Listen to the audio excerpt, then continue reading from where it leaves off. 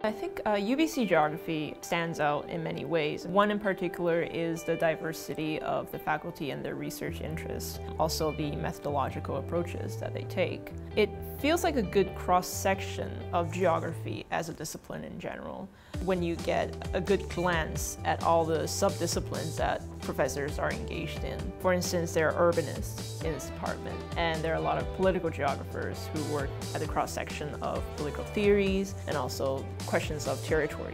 Geographers working at the intersection of both human geography and physical geography. Overall, the faculty, they offer so much wealth in guiding me and other students through their research program, because then you get a different perspective on how you can carry out your research, whether it's through empirical studies or ethnography, how to conduct interviews with high-ranking bureaucrats, for instance. These are all good things to have access to, especially for graduate studies.